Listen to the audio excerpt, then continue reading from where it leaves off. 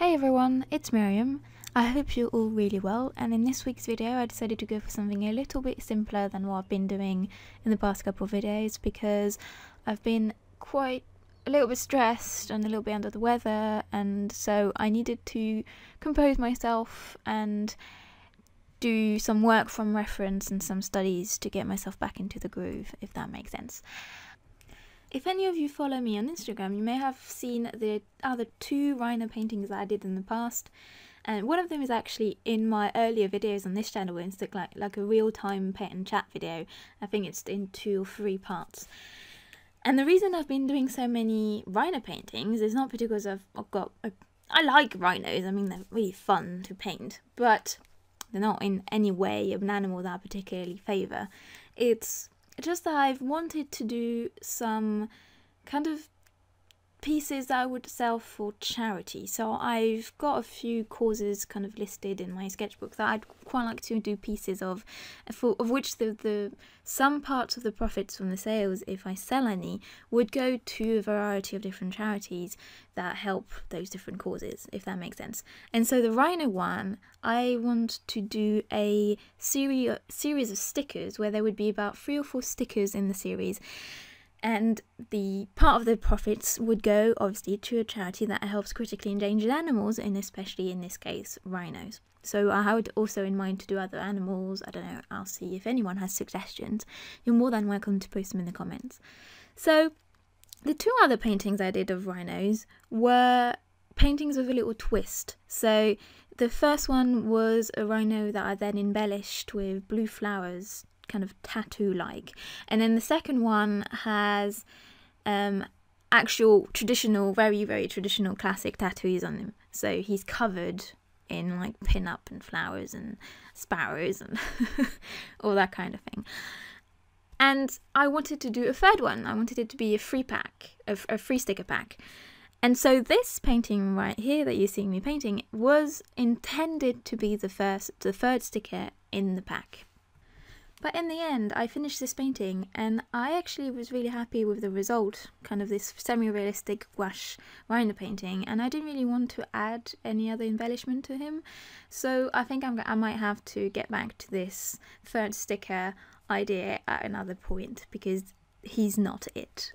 But he actually ended up being part of his own little side project because I always have a million different side projects. If you watch throughout the whole video, you'll notice that I only use one brush throughout the whole painting. And that's because it was a new brush that I bought on a complete whim, because I don't actually tend to buy brushes that often. But I ended up finding this enormous, the most wonderful art shop ever. And I spent way too much time in it. And I'm really surprised I actually didn't pay more money. But I bought this brush, and it's a 1/4 of an inch sword system-free Rowney brush, and it's basically this flat angled brush. And I don't really know why I crushed on that one in particular, because it's never a type of brush I've ever used before, either in size or in shape. But I think I'd seen a few people working on pieces with the chisel end of Copic markers, and I thought it gave a really nice texture thing, so I thought I'd try and do the equivalent, the same thing with a brush. So I bought this brush, and I think it's an acrylic brush. I'm not actually entirely sure what medium it's recommended for, but it turns out I am absolutely in love with it for gouache. I think it's my new favourite thing to paint with ever.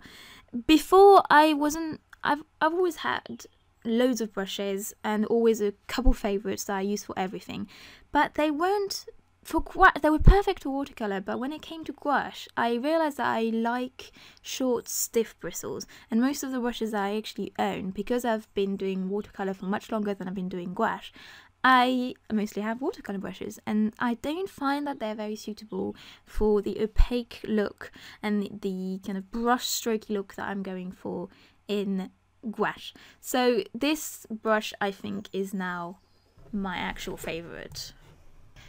And so it led to me wanting to do a few animal portraits, because something I've wanted to practice for a while are textures, and especially organic textures, so skin textures and scale textures, and that kind of really kind of creaturey thing that gives a character a lot more depth. So I want to learn how to use light and shading to achieve those organic textures, and I want to be able to master them enough that I can then use them a bit more instinctively in my work. So this is the first one of the portraits I want to do, and then the next one will be a juvenile crocodile that I've already painted. I don't know if I'll upload it next week, but I'll upload it in the next few weeks. I don't want to upload all the portraits in one go. It could get a bit boring to just have the same videos every week, but I'll upload them in the future and alternate them with other projects. So yeah, let me know if you guys used this kind of brush. Let me know what you think of it. If you use chisel end or a copy marker, I'd love to know what you think of that technique also. Please let me know what you think of this Rhino. I was really happy with it, I'll be honest, because for finally I managed to be looser and not blend as much and actually see those brush strokes, and I just for some reason felt really free with this brush. I felt in control, and I didn't feel as terrified of every brush stroke I was putting on the paper, and it kind of worked together with what I wanted to achieve. I don't know, I'm so happy with this brush. I can't tell you enough how much I love it. To go back to some technical talk to end this video about what's going on the screen, I probably used about 4 different colours in the entire painting, and they were heavily reliant on ochre and Payne's grey. There was some kind of red, like you saw at the end. I always add a touch of red to any kind of living creature that I'm painting, because I think it adds depth and life to it. And there was some dark brown. I'm sorry I don't have the exact names of the paintings. I'm really bad. I put them in my palette, and now I've completely forgotten which tubes they came from. One day I'll be organised enough to let you know. Jeez, I'm so sorry. Anyway, this video is coming to an end, so it's time for me to say thank you for joining me. Please join me on Instagram if you want to see more of my day-to-day sketching and paintings that I don't necessarily record for YouTube and the like. I have also recently refurbished my entire shop, so if anyone is interested in buying a print of mine, all of my coloured card project paintings are on there, as well as some other big painting projects. This guy isn't, but if anyone wants to, do drop me a note and I'll put it up there for you. But yeah, I hope you guys are all really well. Thanks for joining me, and I hope I'll see you next week. Bye everyone.